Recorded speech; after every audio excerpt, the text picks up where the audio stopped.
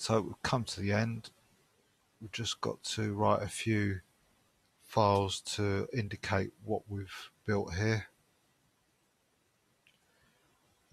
This one, I need to put a name in here, so I'll just put Kernotex here.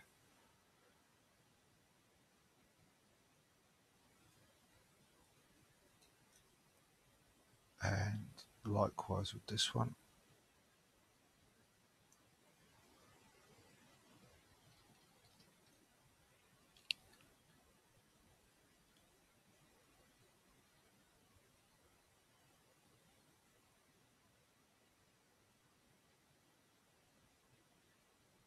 And that should be it.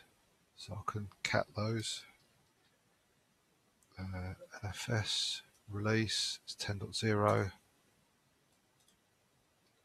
LSB, that looks fine, and the other one is OS release.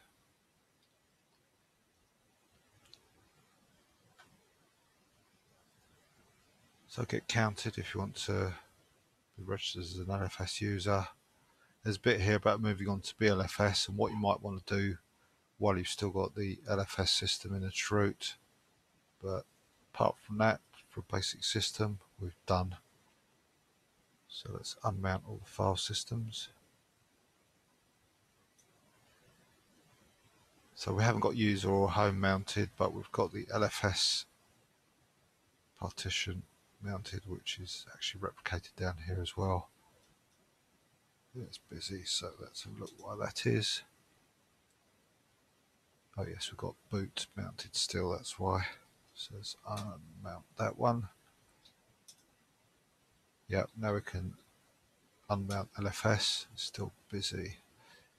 Is that because I'm in it here? No. Oh, it's because I'm sitting in it here, so let's just CD back here. That's better. So let's just do mount again, make sure there's none there. No, it's all gone. And in theory, when I do a shutdown and reboot it, it should come up. So I'm not going to do this command here because I'm in this graphical environment. What I'm going to do is just log out.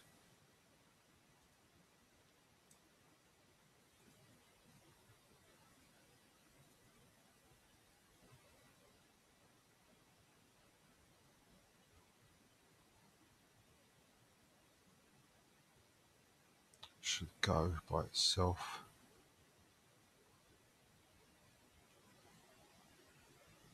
Yep, and I'll just click on the quit button here and do a reboot. And hopefully we'll get a grub menu coming up with the extra menu we just entered, and with any luck it'll boot into our new Linux from Scratch 10 system.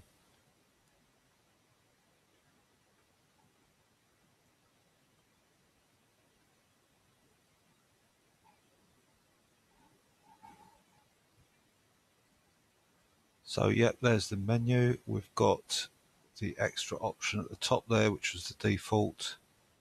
So I'm going to press enter and hopefully it will boot. And yep, there it is. It's worked first time.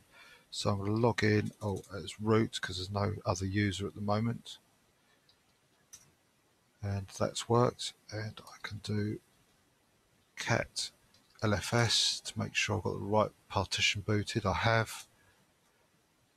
Let's look at the LSB release. Yep. And also the OS release file. Yep, they're all there. You name -A to look at details of the kernel. And you can see, I can't actually show you with the mouse because there's no functionality there, but you can see it's version 5.8.3 and it was compiled a matter of, well, 15 minutes ago. If I do the time, you can see, oh, that's actually just under 20 minutes ago. So that's all successful. I hope you have as much success building it yourself as I did. Hope you enjoy it as well. Hope you enjoyed watching the video, and if you have enjoyed it, please click on the thumb up and like it, and click on the subscribe button if you want to see more videos like this from me. Thank you very much for watching. Goodbye.